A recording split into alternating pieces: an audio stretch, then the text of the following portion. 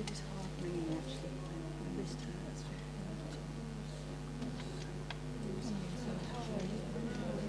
Oh, much better. Emma is here. Makes so much difference.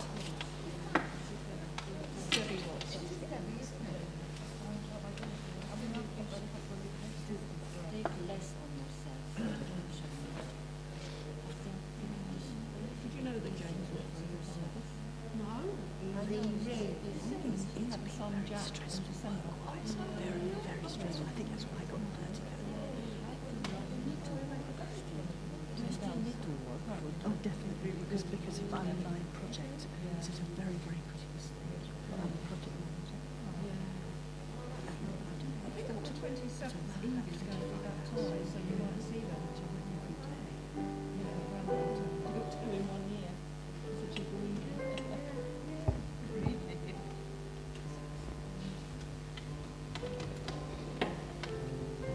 When I was in Romania, I was working in the bank, and that's why I changed my job. Now I'm working just doing sewing and other things because it was too stressful.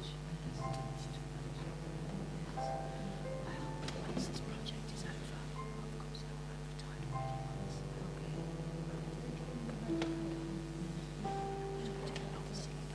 This first one. I sing whatever I can. I sing Bible. I'm not speaking to anybody for so long. This one is not so difficult because it's nice. Sing whatever you can. Don't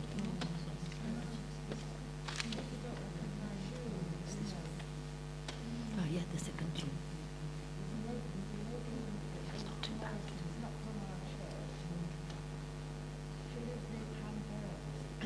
It's good when I do a little bit of rehearsal in the morning, you know, because it's just remind myself. No, no.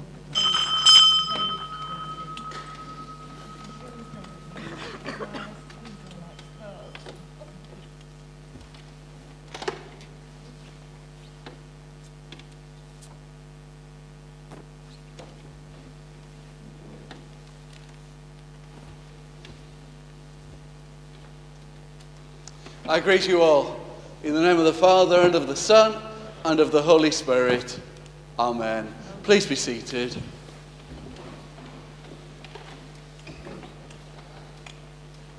Welcome to you all on the third Sunday before Lent, to our wonderful All Saints. And welcome also to those who are following from home, wherever that is. Everyone is welcome, and let us truly worship God. The Lord be with you. As we meet together, let's pray together.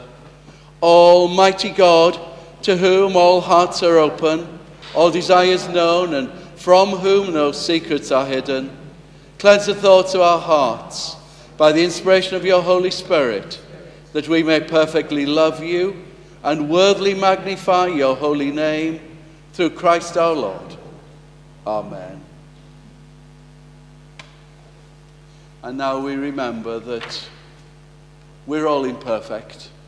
In different ways, we let God down. So let us give thanks that God so loved the world that he gave his only Son, Jesus Christ, to save us from our sins, to be our advocate in heaven, and to bring us to eternal life.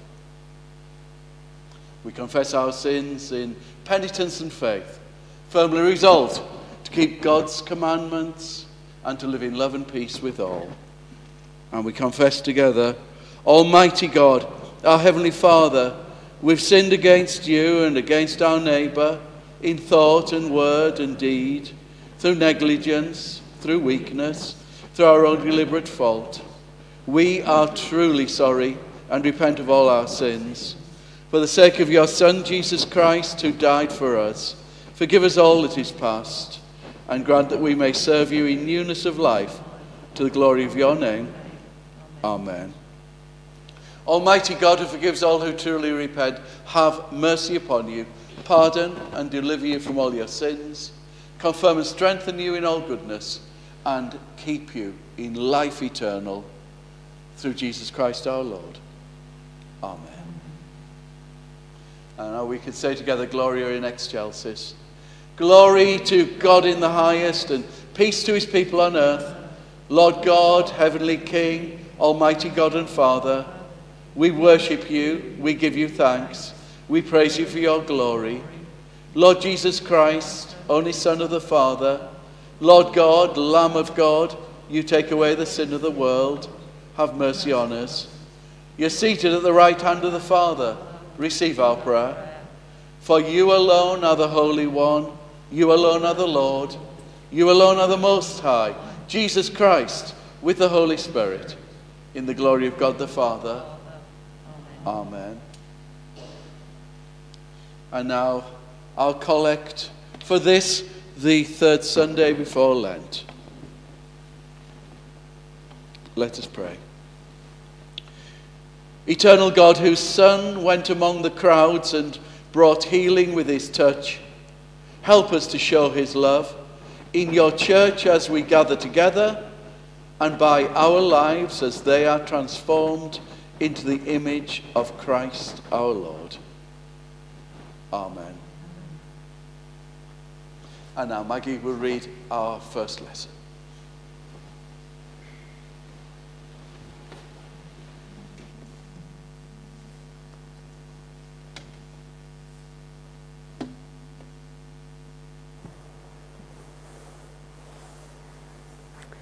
A reading from the first letter of Paul to the Corinthians, chapter 15, starting at verse 12. If Christ is proclaimed as raised from the dead, how can some of you say there is no resurrection of the dead? If there is no resurrection of the dead, then Christ has not been raised. And if Christ has not been raised, then our proclamation has been in vain, and your faith has been in vain.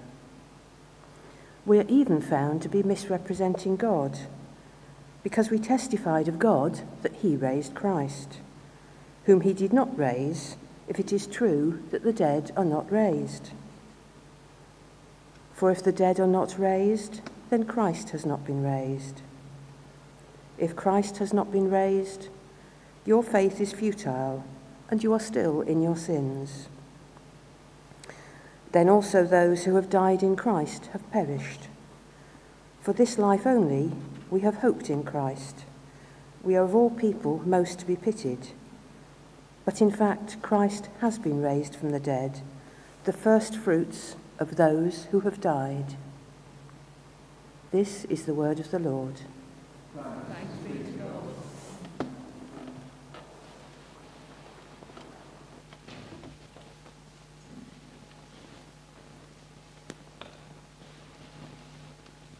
And now the choir will lead the singing of our first hymn, Praise to the Holiest in the Height.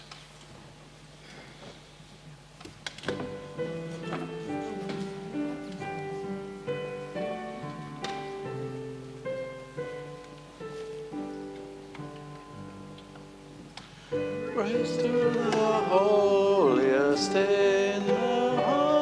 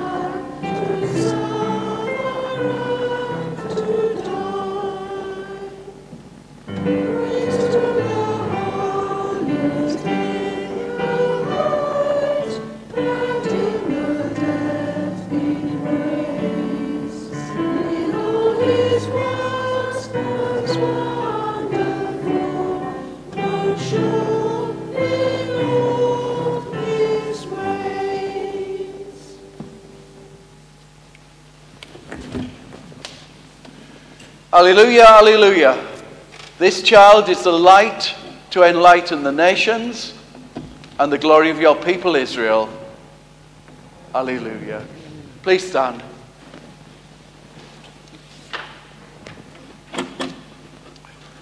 Hear the gospel of our Lord Jesus Christ according to Luke. Glory to you, O Lord. Jesus came down with them and stood on a level place, with a great crowd of his disciples and a great multitude of people from all Judea, Jerusalem, and the coast of Tyre and Sidon.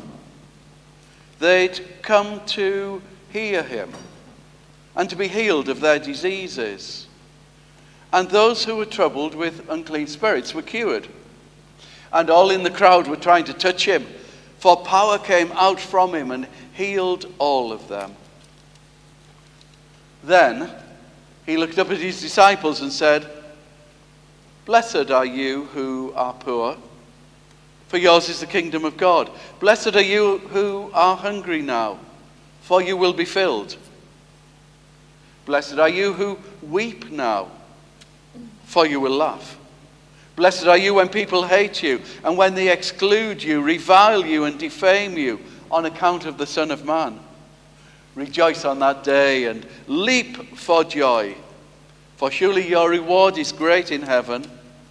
For that is what their ancestors did to the prophets. But woe to you who are rich, for you have received your consolation. Woe to you who are full now, for you will be hungry. Woe to you who are laughing now, for you will mourn and weep.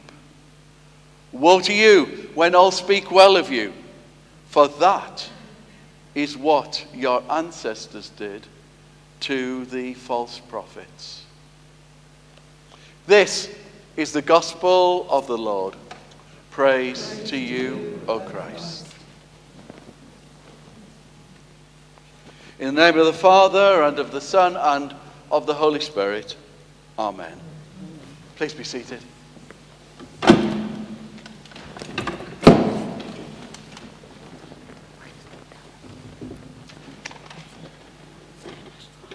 For our text this morning, we'll take three words which are much repeated in our Holy Gospel this morning. Blessed are you, and then ... because there's all sorts of things that Jesus said result in us being blessed. Blessed are you. Now, where shall we start today? How about Monty Python today? Life of Brian. Let's see where that takes us.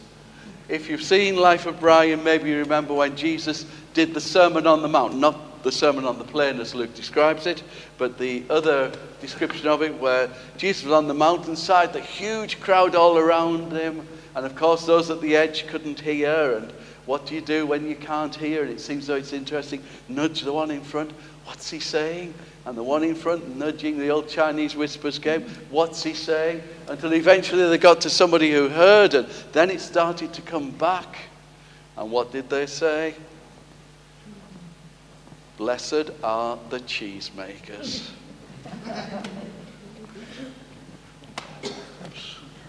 Stop. Because this is a reminder of us of two things. One, how often we get wrong what other people are saying to us, we misinterpret. But even more to the point, taking advantage of the funny film, it's easy also to misunderstand what Jesus is saying to us.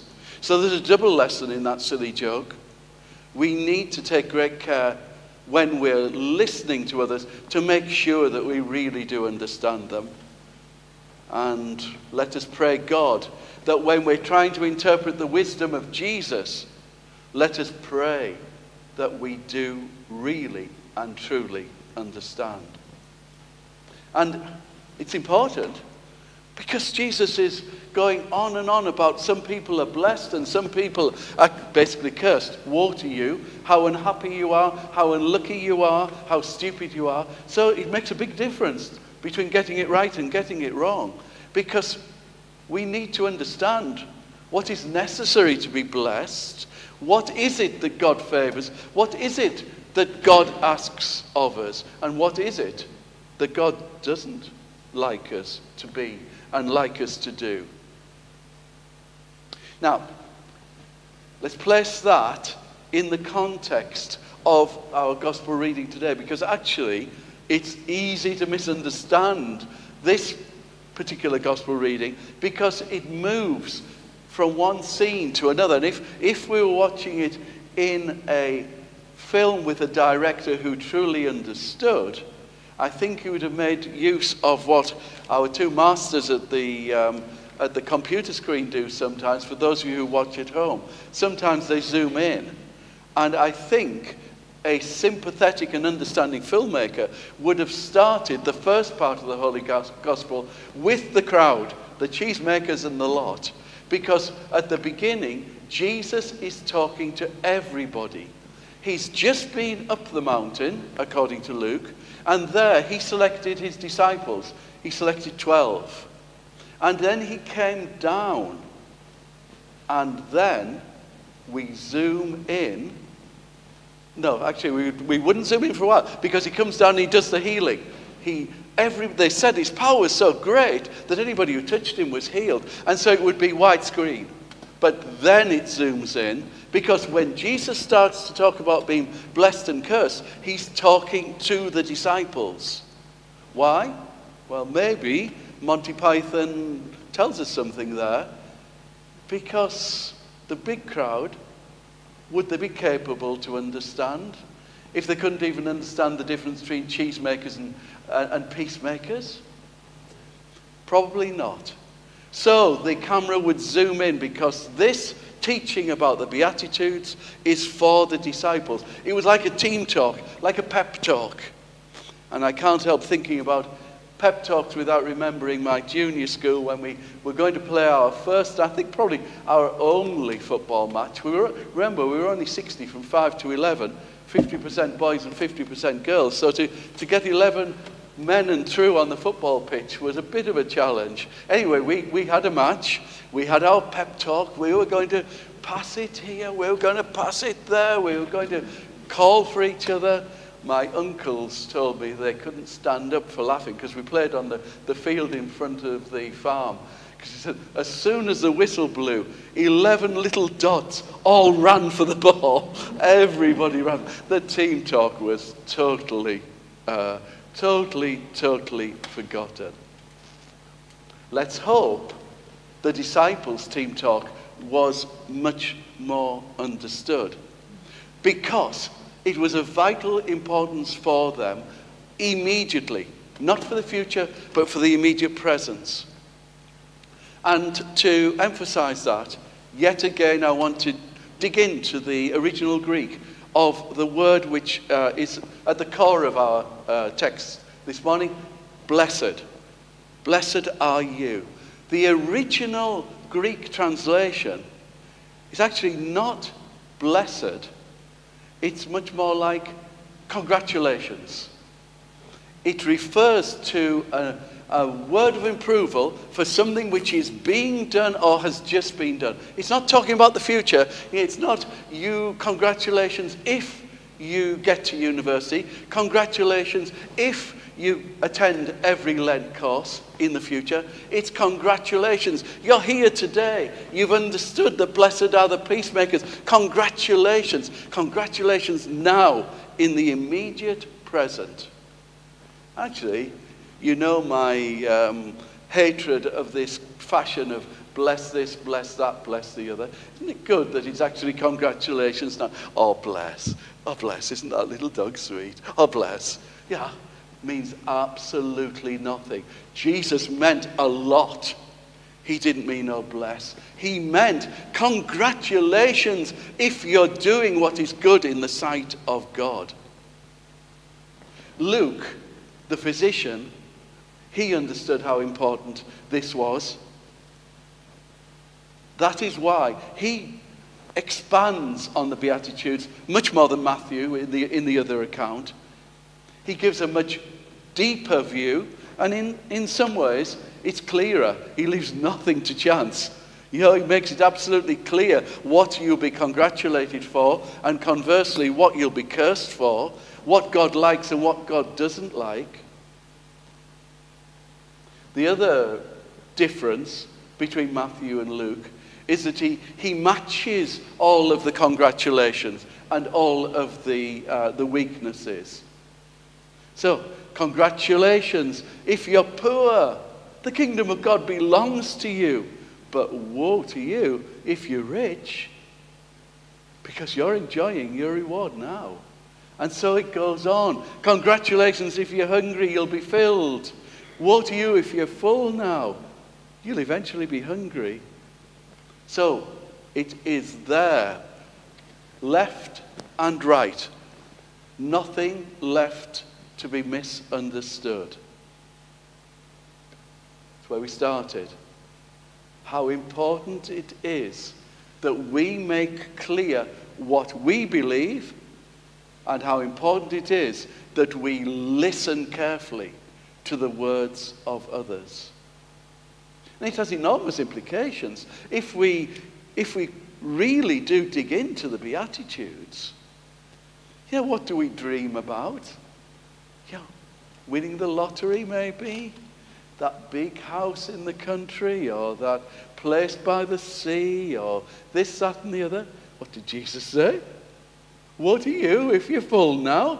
You're going to be hungry in the future. Woe to you if you're rich. There's nothing left for you after that. God reverses all of our expectations, and we need to understand that. God understands the pain that we feel. If we're poor, he understands our poverty. He understands our despair at times. He understands the things that we're frightened of. Our Lord, on the night before he was arrested, Father, take this cup away from me. Yet, let it be so, thy will be done. Jesus knew fear. Jesus knew despair. I've never read anywhere about Jesus driving a Cadillac. It would be a bit difficult, but I've never really heard about him. Only once did he ride on a donkey. The rest of the time, his feet were good enough. Congratulations if we understand the things that are important in life and throw away the stupidities of the things that give short-term joy but can lead to long-term misery. So, the promise of Christ in the Sermon on the Plain is that blessed are we if we can be happy at times when we might expect to be sad, if we can laugh through our tears, if we can keep going when we're hungry, if we can smile, turn the other cheek when we're abused, ridiculed. Look at those stupids going to that damp, dirty, cold All Saints. That's one way to look at it. Thank you, God, that we have All Saints with its heaters. Could be worse. My glass is half full. We can see everything in different ways. God asks us to see them in a positive way, to understand that it's when we have the least that we have the most. If we understand that we have to live in a way that's strange to the world, a way that actually goes the opposite way to a lot of others. I remember my dad telling me when they used to go to the annual feast in the local market town, they were always given a few pennies in the pockets to go to the fair in the evening. And those pennies used to burn a hole in the pocket. And they were waiting and waiting and waiting. And there was a cricket match, like it was the men versus the ladies of the village. And they were trying to pretend that they were interested in the cricket to keep the money. And little Thomas Tucker, it was his name, I promise you, it was his name. He said, lads, I'm going to do my shopping while the cricket match is on. And off he went, and he spent his pennies. He went the opposite way to the crowd. That's just a silly but true story. But sometimes, often, we have to go the opposite way to the crowd to be blessed. Luke writes that we are blessed if we are congratulated by God. But what are we to be congratulated for? That's the final thing for us to ponder on today. It's not about being a cheesemaker. It's about understanding that each and every one of us have different gifts. One of us stands up here and spouts to you for 10 minutes. The ones with the voices sit and sing beautifully for us. Glenys plays with the hands of an angel. The lads do the video recording for us. Some of us sit and listen. We all have different gifts. We all have different talents. It's up to us how we use them. And we can use them, but don't get me wrong, we can abuse them as well. And that is why there's the warning about having a little and having a lot. If we have a lot, it's very easy to waste our talents. And so, if we only have little, then we, every one of us, can do our best with what we have.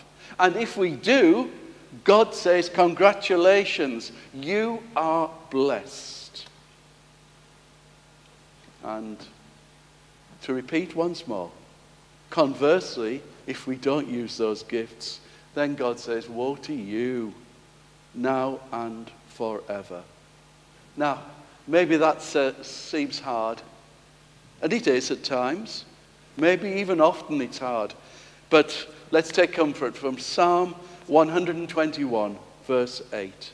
The psalmist writes, the Lord shall keep watch over your going out and your coming in, from this time forth and forevermore. So, whether times are good or whether times are hard, we're not on our own. We're not on our own. We're not alone. Let us remember that the Lord is watching over us, our going out and our coming in. So, to put it all in a nutshell to finish, the simple truth is, we are all blessed by God. Blessed are you. Blessed are we. Blessed are every one of us. We're all blessed. The question is, do those blessings result in us being congratulated by God? Let us pray that the answer to that question is yes. Amen.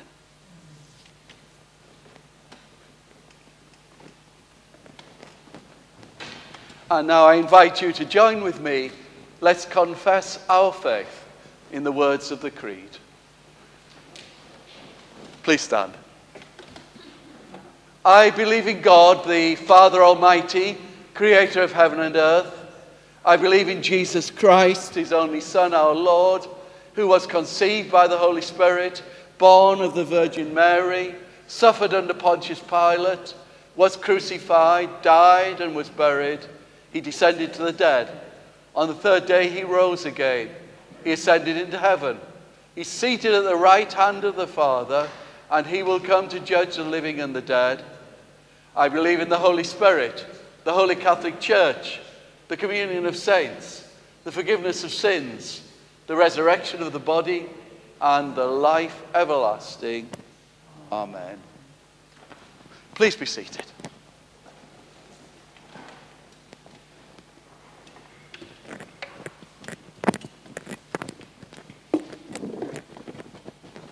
And now let us pray for the church and for the world, and let us thank God for his goodness. Dear loving Heavenly Father, as we meet here today to worship you, we give you thanks for all of your blessings so freely given to us. We pray that we may listen and understand how best we can use those blessings and use them for you. We pray that the way that we use them may be as you wish, and that we may be worthy of your congratulations. Lord, in your mercy, hear our prayer. And now we give you thanks that we have this place where we can come and worship you. We pray that we may be good custodians, that we may make this a place of welcome, and that when we leave this your house, your light may go with us. Lord, in your mercy, hear our prayer. And now we pray for the world which is yours and of which we are your custodians. Today we pray particularly for the people of Ukraine and for the leaders of all the nations which are suddenly taking such an interest in a country which has not known peace for many years. Lord, we pray for the people of Ukraine, and we pray for those who can either make it a better place or a much worse place. May they seek a way of peace, and may any decisions be pleasing in your sight. Lord, in your mercy, hear our prayer. And now we pray for ourselves and for our families and for our friends. We thank you for our blessings. And we remember now in our prayers, especially those who at this time are finding things particularly tough. We pray for those still directly affected and suffering from COVID, and for doctors and nurses and carers still working way above the call of their duties to care for those who need, especially 24 hours surveillance. We take a moment of silence and we remember in our hearts those who we know and love, who especially need your comfort and peace in their souls at this time.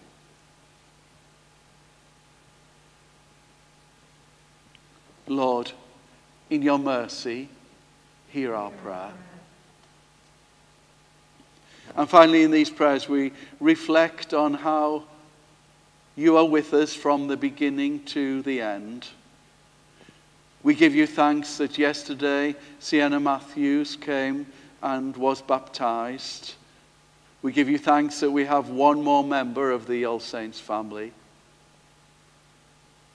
And as we pass through the life cycle, we remember also those who we have known and loved, who are no longer with us. We thank you that we were so blessed that we knew them. May we show that we've learned from them in the way that we use our gifts. And so now we join together all our prayers, our spoken prayers, the prayers of our hearts, as we pray together. Merciful Father, accept these prayers for the sake of your Son, our Saviour, Jesus Christ. Amen.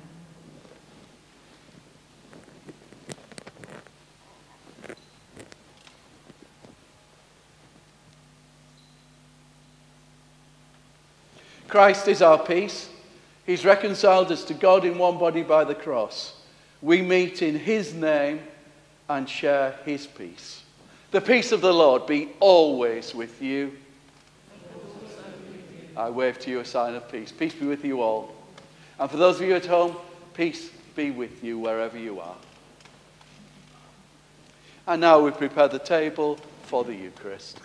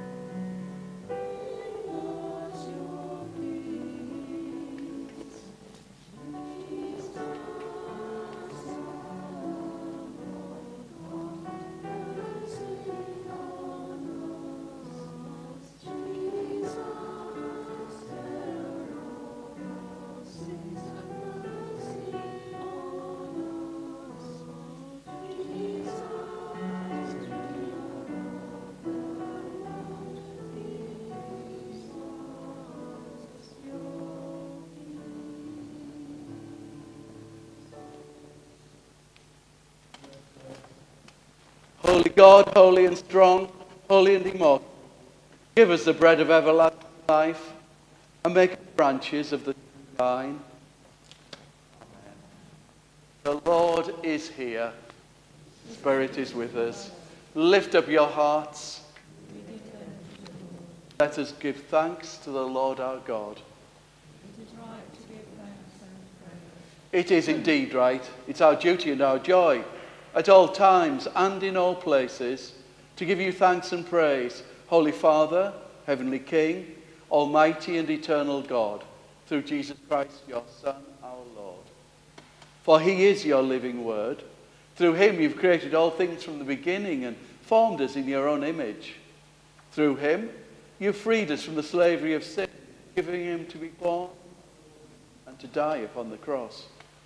You raised him from the dead and exalted him to your right hand on high. Through him, you've sent upon us your holy and life-giving Spirit and made us a people for your own possession. Therefore, with angels and archangels, and with all the company of heaven, we proclaim your great, glorious name, forever praising you and saying, Holy, holy, holy Lord, God of power and might, heaven and earth are full of your glory. Hosanna in the highest. Blessed is he who comes in the name of the Lord. Hosanna in the highest. Accept our praises, Heavenly Father, through your Son, our Saviour, Jesus Christ. And as we follow his example and obey his command, grant that by the power of your Holy Spirit, these gifts of bread and wine may be to us his body and his blood, who in the same night that he was betrayed took bread and gave you thanks. He broke it and gave it to his disciples, saying, Take, eat. This is my body which is given for you. Do this in remembrance of me. In the same way after supper he took the cup and gave you thanks. He gave it to them, saying, Drink this, all of you. This is my blood of the new covenant, which is shed for you and for many for the forgiveness of sins. Do this as often as you drink it in remembrance of me. Therefore, Heavenly Father, we remember his offering of himself made once for all upon the cross. We proclaim his mighty resurrection and glorious ascension. We look for the coming of your kingdom. And with this bread and this cup, we make the memorial of Christ, your Son, our Lord. Great is the mystery of faith. Christ has died. Christ is risen. Christ will come again.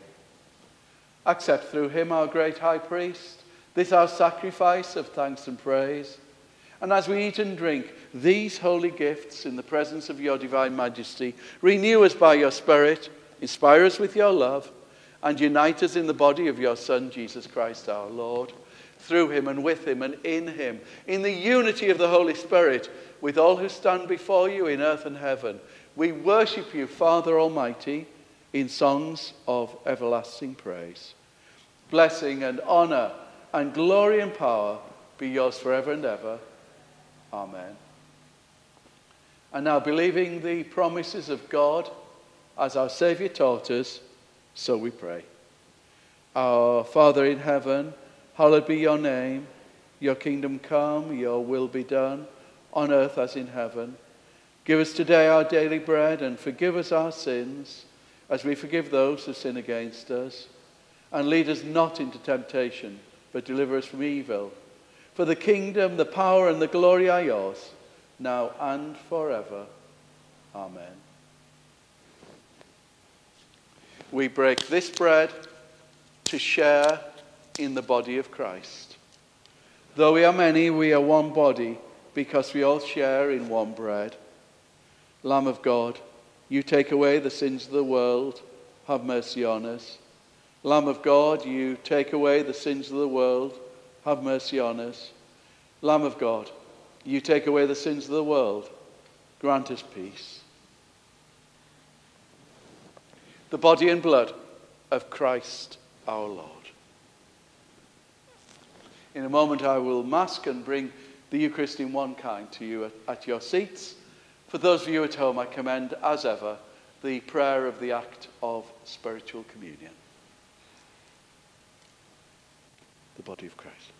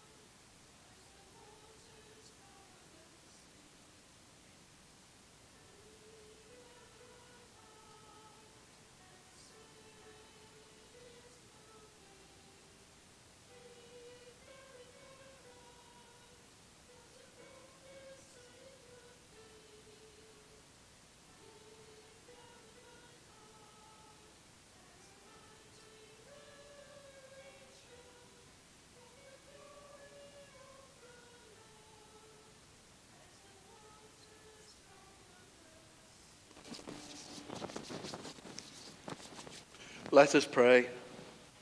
Merciful Father, who gave Jesus Christ to be for us the bread of life, that those who come to him should never hunger, draw us to the Lord in faith and love, that we may eat and drink with him at his table in the kingdom, where he is alive and reigns, now and forever. Amen. And we pray together, Lord, in these days of mercy, make us quiet and prayerful. In these days of challenge, make us stronger in you.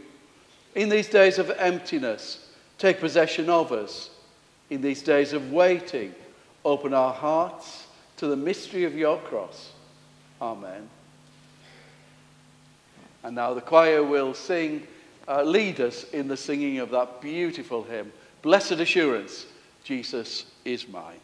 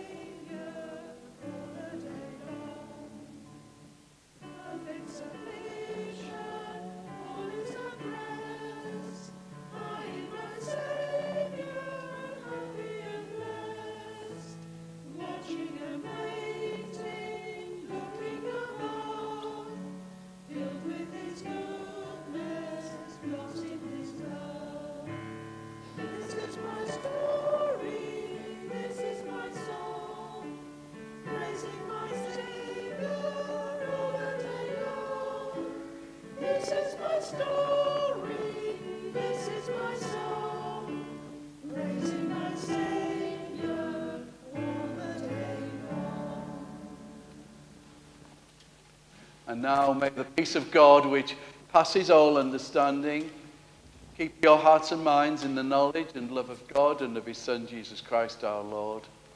And the blessing of God Almighty, the Father, the Son, and the Holy Spirit be with you and with those who you love, today and always. Amen. Thank you for being here today. And I'll come forward because I want to thank Glenys for, as ever, substituting beautifully in the absence of Diane. Thank you, Glenys, and thank you, choir, for leading our singing so beautifully. But thank you, everybody. Congratulations. You've been here. You've been worshipping God here in All Saints. And those of you at home, congratulations also. You've taken time to think, to worship God. May we all this week be thoughtful, listening, understanding, and responding. And if you want to do that in church, there's a service on Wednesday. There's St. Eucharist on Wednesday at 10:30. And then second Sunday before Lent, next Sunday, we'll be worshipping God again at 10 o'clock, God willing. Charmian's back with us, a little battered, but much improved on last week.